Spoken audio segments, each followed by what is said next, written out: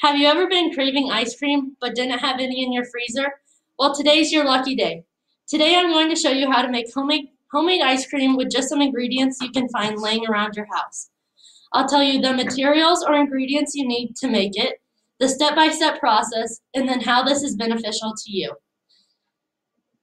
And it's also a great workout, which we will find out soon. The first thing we will mix into are the ingredients. Ingredients needed are 1 cup of milk. So I'm going to pour this milk.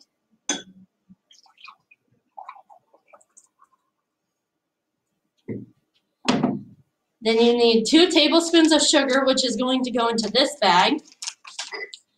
So I have this little thing that counts tablespoons for you. So here's 1. And 2 tablespoons. And then we need half of a tablespoon of vanilla, which also goes in with the sugar and the milk.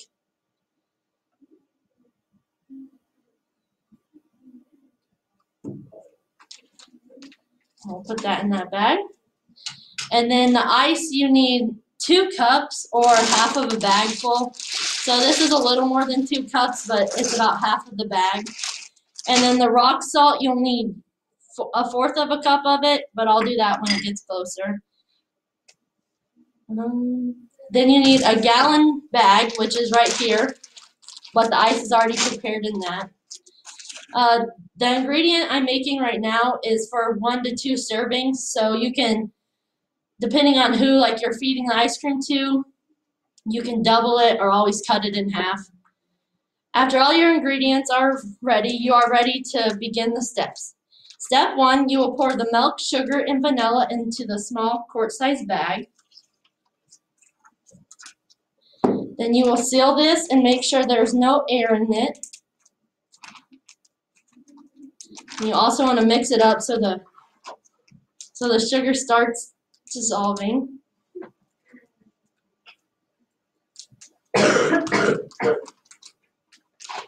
And if you get a leak in your bag, you can also grab a different bag and dump your product into it.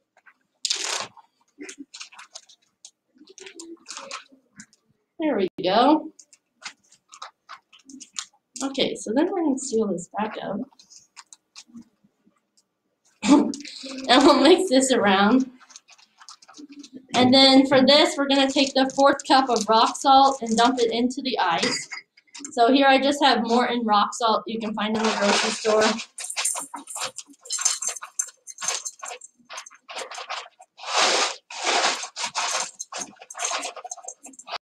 So we have about 1/4 of a cup of that.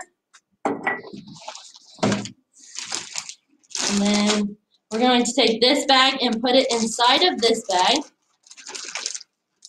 And then you take this and you basically just slosh this bag back and forth. You can slide it on the countertop too, or you can just put it in your hands. And your hands might get cold while doing it, so here's a towel to wrap around it if you need that. This should take up about 10 to 15 minutes to get the right thickness. After ice cream looks or it feels thick, you can take it out of the bigger bag and rinse it off. So after this looks thick, you can take it out of the bag and wipe it off to get the salt off the bag. Otherwise, your ice cream might taste really salty when you're getting it. So then after that, this is like your final product. After we've shook it for 10 minutes, and then it should be hard like this, kind of like ice cream should be. And okay, so now your arms might be aching, but that just means you got a great workout and you really earned that delicious ice cream that you're about to eat. This is very beneficial to you and our society because it's cheap. Most of these things you can find in your kitchen or laying around when you need a stress eating. It also is saving you money on buying an ice cream machine or even a tub of ice cream that could be possibly $6. Ice cream can also be a great source of vitamins. So overall today, I showed you the ingredients to make ice cream, the step-by-step process, and how cheap it is. If you like a variety of different types of ice cream, you can even add syrup into the sugar, vanilla, and milk. You can add strawberry syrup, chocolate syrup, stuff like that. Now, next time you're craving ice cream, I hope you remember these quick and easy steps for success.